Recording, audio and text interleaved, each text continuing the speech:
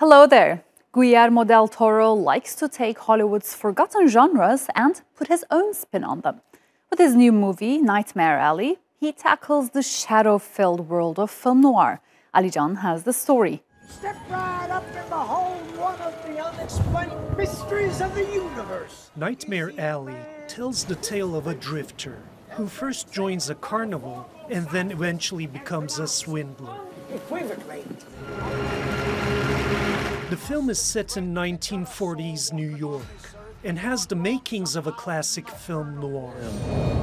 Mr. Carla. Doctor. The doomed anti-hero is there, so is the femme fatale. And of course there's the darkly lit cinematography. Circumstances. But despite using the usual archetypes and iconography, director Guillermo del Toro approaches the genre from a different angle. Absolute truth. Absolute truth. He did this before. With The Shape of Water, he took the Cold War paranoia-laden creature features of the 1950s and gave it a character study aspect, as well as a happy ending. This time, he gives film noir a Hollywood glamour-like production quality. See, back in the day, unless it was a Howard Hawks picture or a Billy Wilder one, most noirs went for the gritty, unpolished look. But Nightmare Alley has lavish sets and costumes. And unlike its predecessors, it's shot in color photography, which received high marks from most reviewers. Critic Leonard Maltin was also impressed. He notes how Nightmare Alley's characters are more than stereotypes, and praises the way the director gets audiences invested in them, despite their bad deeds. But you run a racket. But there are also those, like The Guardian, who think the movie's director is only trying to add prestige to the pulp genre with a soulless movie. The Shape of Water was pulpy as one could get, but that didn't stop the picture from becoming a hit. It's earned Del Toro 4 Oscars, including Best Director and Best Picture. So it could just be that yesterday's pulp might very well be today's gold. Let's talk more about this with Osteen, who's written a book called Nightmare Alley, Film Noir and the American Dream.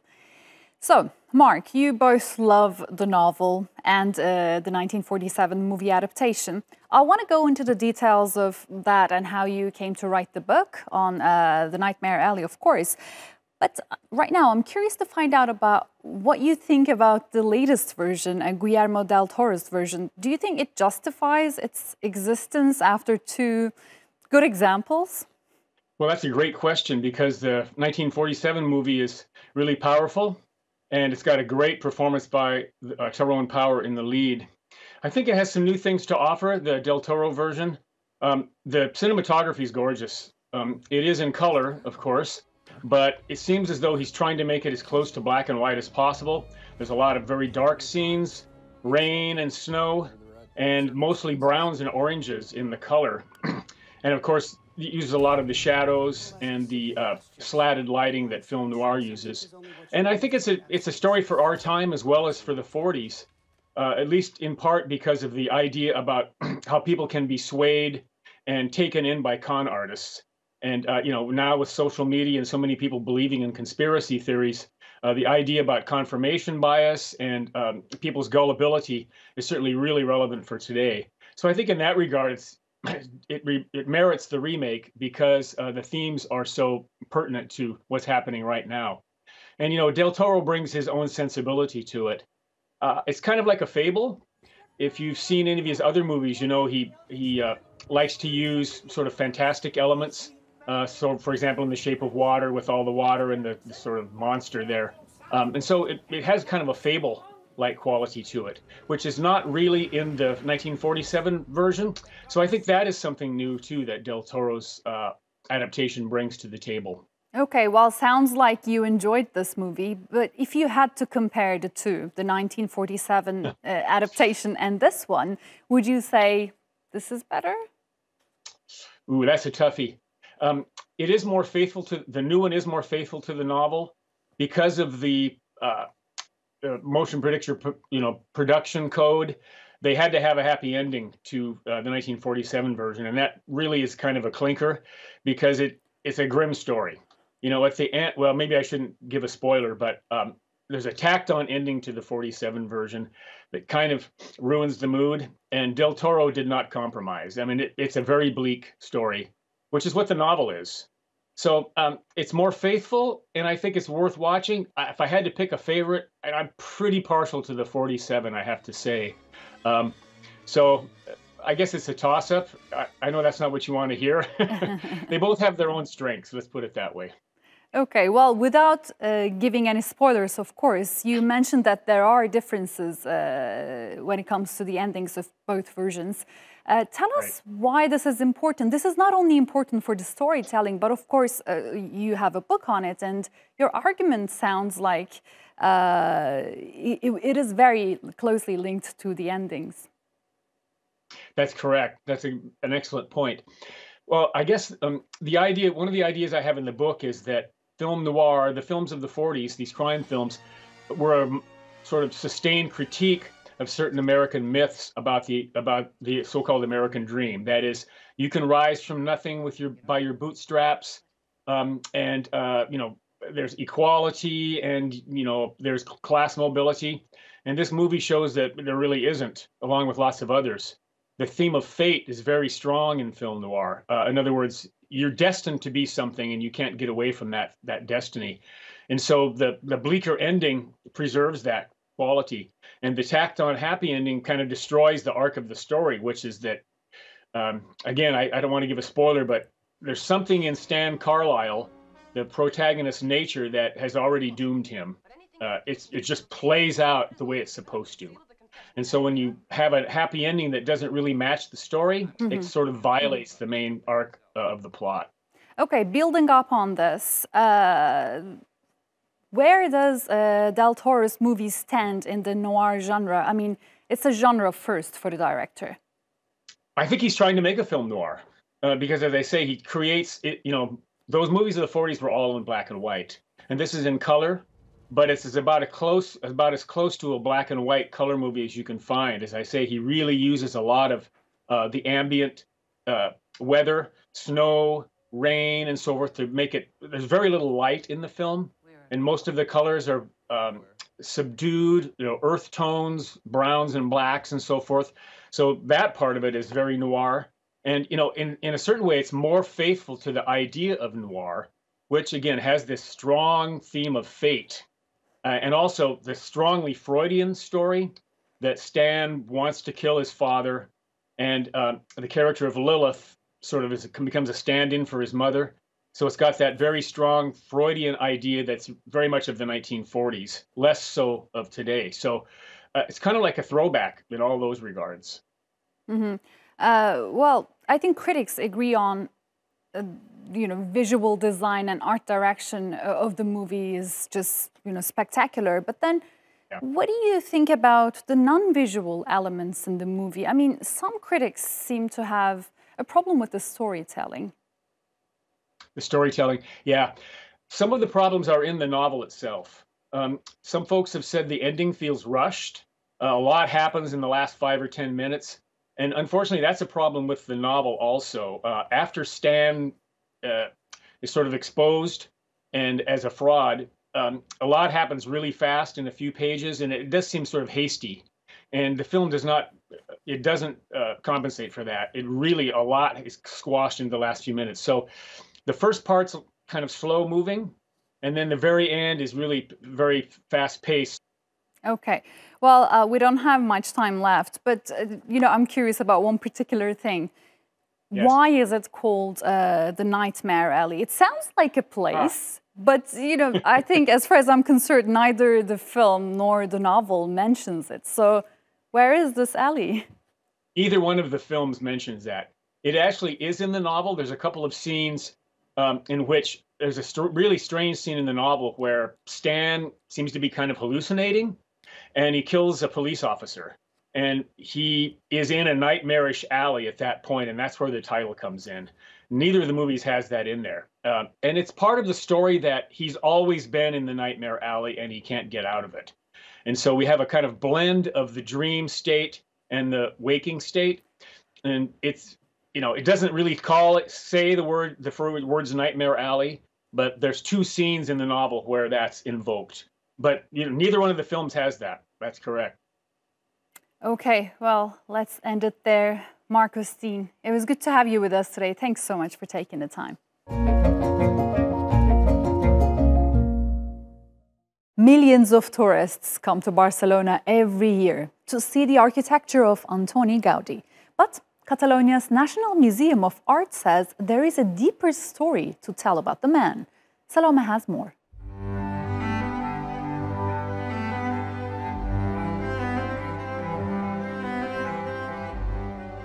Dreamlike shapes covered in cotton candy colors. This is the quintessential image that comes to mind when we hear the word Gaudi. Tourists travel from far and wide to lay eyes on his buildings. So much so that Gaudi's still unfinished Sagrada Familia attracts over 4.5 million visitors every year, putting him at the center of the city's multi-million-dollar tourism industry. But a new exhibition in Barcelona wants to prove that there's more to Gaudi than just quirky shapes and souvenirs. Organizers spent over 4 years gathering 650 of the architect's least known works from private collectors and institutions spread across the globe. Somebody so popular, so visited by millions and millions of persons, in a logical way, has the discourse about him, the narrative about Gaudi has been simplified. For example, being a genius who has a kind of magical or mystic inspiration, being somebody isolated from its time. The show tries to explain just the opposite. It's an extremely well-instructed, formed, educated person, architect. He's a man of his time, and his work is precisely the representation of his time. So it's to put, again, him in context. So instead of the isolated, misunderstood genius, the exhibition suggests that Gaudi was a superstar among the rich and the famous. The country's bourgeoisie, along with the Catholic Church, were among his most prominent clients, and they commissioned him to design everything, including their lounge chairs. Organizers felt that it was crucial that Gaudi's work be observed through an historic lens, which is why the exhibition takes us back to the Barcelona of the early 1900s. And as newspaper El Mundo suggests, it was at the time a city on fire. Far from the vibrant, jovial escape Barcelona has become known for, Gaudi's Barcelona was one of a violent class struggle, a factor that significantly impacted the architect's work. Gaudi, which is extremely religious man, and also extremely Catalan, is living in a city that at that moment has a very growing bourgeoisie, rich people that makes new houses, new art, this industrial development, next to a very, very convulsed social fight. And for example, is the moment that in Barcelona it happens what we call the tragic week, which is the burning of hundreds of churches by the anarchists, by the workers claiming for better conditions of work, etc. Gaudi may have rubbed elbows with the rich and the famous, but he nevertheless was a man of the masses. It's why more than 1 million people attended his funeral in 1926, and millions more come to Barcelona every year to see his work. Salome van Zijl, TRT World.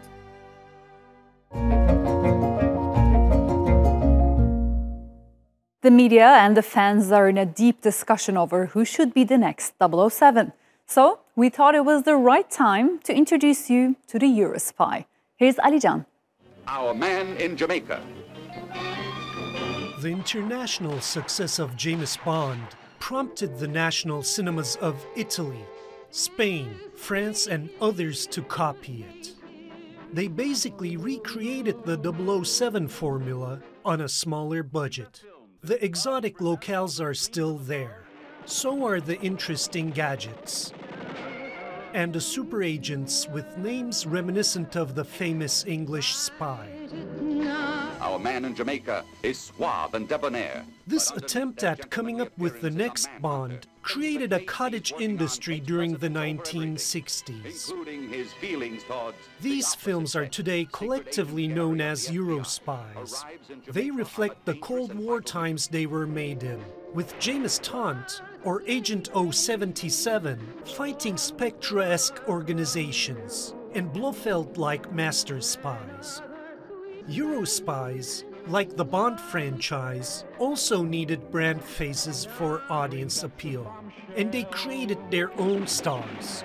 Actors like Ken Clark and Margaret Lee are closely associated with the Eurospy film movement, as much as Daniel Craig and Ava Green are associated with James Bond, and they still have a devoted fan base around the world.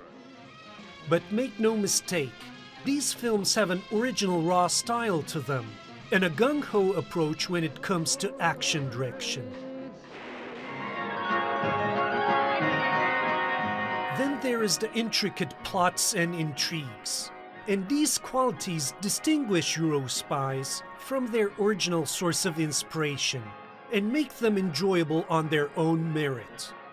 Their production qualities may not be as high as those of the 007 movies, but they helped in further developing international co-productions within Europe. As a result, these countries carved themselves a place on the genre filmmaking map. The Eurospy craze started hot in the heels of Dr. No's 1964 release, and held its ground almost throughout the decade. Today, its influence can be found in non-mainstream espionage movie fare, like 2015's Man from U.N.C.L.E. and the OSS 117 films. And what these features offer is an unconventional alternative to a genre dominated by the slick Bond style of filmmaking. Secret Agent Gary relentlessly hunts down the leader. In the end, Eurospies are first and foremost travelogue adventures. And even though they live in the shadow of James Bond, they present a unique type of visceral entertainment.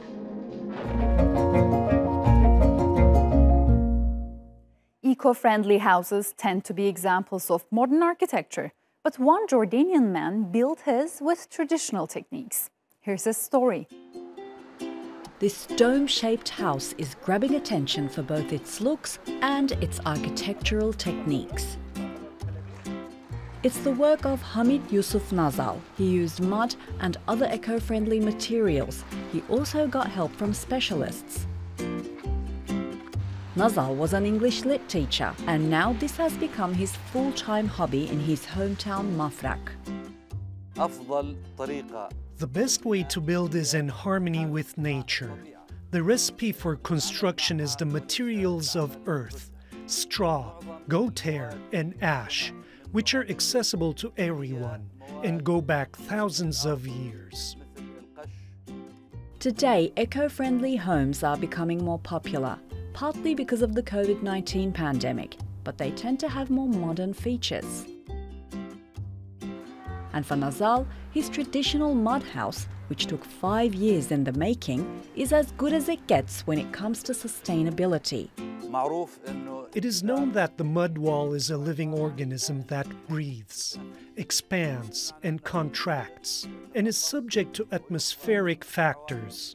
This building is also weather adaptive, warm in winter, cool in summer, low cost, sustainable, and long-lasting.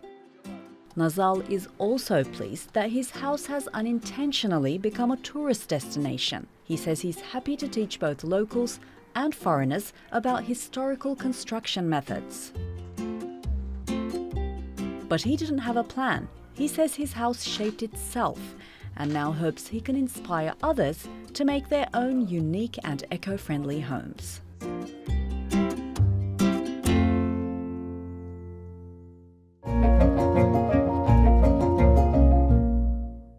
Ronnie Spector, the lead singer of the 1960s band The Ronettes, has died. Spector passed away at 78 after a brief battle with cancer. Her most famous hits were Be My Baby and Baby I Love You. The armorer on the set of Rust, Hannah Gutierrez-Reed, has sued the ammunition supplier for the movie. She's accusing him of leaving live rounds amidst dummy cartridges. As a result, it's believed that Alec Baldwin fatally shot the film's cinematographer. No criminal charges have been filed yet. The 94th Academy Awards will once again have a host. That hasn't happened since 2018. The Academy announced that Glenn Weiss will fill the position for the telecast, but it is still unknown who will perform. The Berlin Film Festival will start next month in person, but with restrictions. The festival will use half the seating capacity and introduce strict COVID-19 protocols. It will also be slightly shorter, with only 6 days until the Golden and Silver Bears are handed out. Mattel is set to release a new Barbie doll in honor of journalist and civil rights activist Ida B. Wells. The doll is from the Inspiring Women series, a collection of present-day and historical role models for girls. And now, people online can enjoy a virtual tour of the closed Notre Dame Cathedral. The 45-minute trip starts at the construction of the building and ends with the 2019 fire. It also includes a service inside the building and view from the top of one of the towers. The cathedral is set to reopen in 2024. In an interview with Variety, Kristen Stewart said she didn't care if she won an Oscar for her role in Spencer. Well, that's a pretty good frame of mind to have, considering what just happened. Is she here yet? Last September, Spencer premiered at the Venice Film Festival. Since then, many critics have thought Stewart will receive an Oscar nomination for Best Actress. And SAG Awards nominees are seen as a first step to Oscar nominations. So that's why when the nominees of the 28th Annual Screen Actors Guild Awards were announced, many critics and fans felt disappointed. Stewart wasn't nominated for Female Actor in a Leading Role in a Motion Picture category. The social media reactions came in following the live Instagram announcement. Writer Lauren Barrett-Logstad posted a tweet saying, "Kristen Stewart got robbed, and the pile of awards she's received already for her starring role in Spencer all agree with me." Film critic Courtney Howard said SAG Awards failed to appreciate Kristen Stewart's performance. And this wasn't the only snub of the SAG Awards nominations. Dune, starring stars such as Javier Bardem, Zendaya, and Timothée Chalamet, did not receive any nominations. And on the TV side, HBO comedy series Insecure didn't receive any nominations for its previous 4 seasons, and this year wasn't any different. But there were surprises as well. House of Gucci dominated the SAG Awards film nominations, with 3 nods, including the top prize of Best Cast.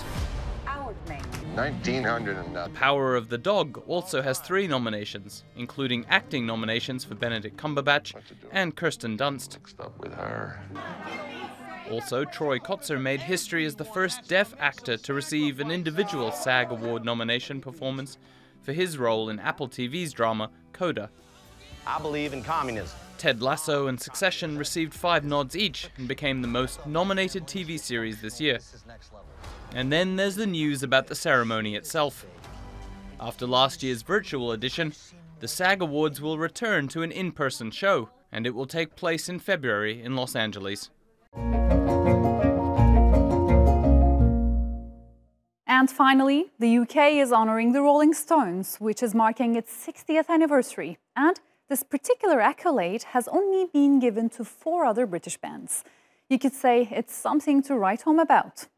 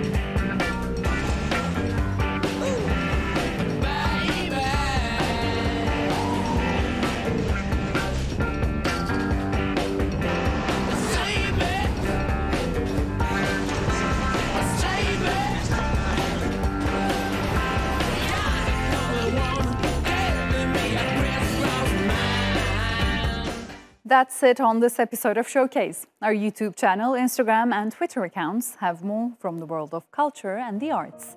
I'm Milf Bereketli. Thanks for watching. Bye for now.